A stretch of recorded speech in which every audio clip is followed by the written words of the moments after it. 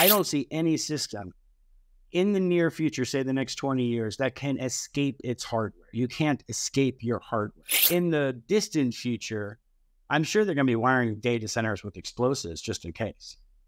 All right, well, let's start right there. Do you think that's a good idea? We only control one thing. So there is so hold on. So there is some instance where things would go so badly that we have to blow it. I'm saying that you have to prepare for it. I sailed for years, okay? You die on the open ocean if you don't prepare. There's going to be a million steps that we have to stop the thing that's bad before we get to the thing that's bad, because we're nowhere near creating. How do you know? That's how software is built. How do you know? That's how software is built. These things are powered by software. They're just software. And we're going to build to this edge, right? Then we're going to push capabilities as far as we can. That's what humans do. Get to the edge. We'll see the edge.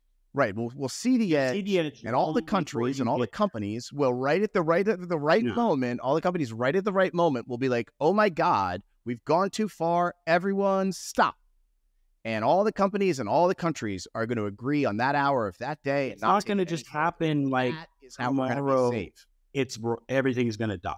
And today we didn't know about it. It's going to be because that's how software works. When you're building complex systems, you have a lot of visibility into the future. So they're only dangerous in bad actor hands. They're not dangerous on their own. How would you know? Red teaming. The whole process, that's what I'm talking about, the software development process. So a human red team can outperform an AI sector. And when they realize that an AI that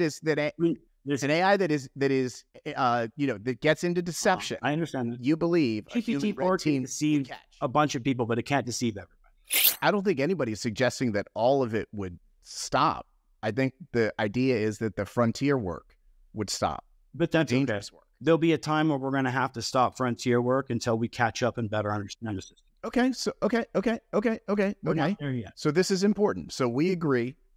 We agree, though, right? You and I agree that there's a theoretical point in the future when we will, for safety reasons, have to stop frontier capabilities. And I think we will have visibility ahead to see that coming. See it coming. We're not just gonna wake up one day and it's already here. Yeah, but you're making it seem like they understand the capability of the product at release. They do. Because they don't release it. They don't release it immediately when they're done. They release it after they've done the testing and everything. But you're making it seem like human red teaming is a 100% foolproof approach to diagnosing any.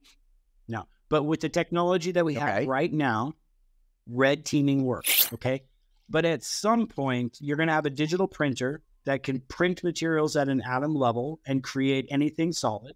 Okay. Yep. When that happens, totally agree. We're going to have to reevaluate what we think is dangerous and what the timelines are, et cetera. Because at that point, it really, really does.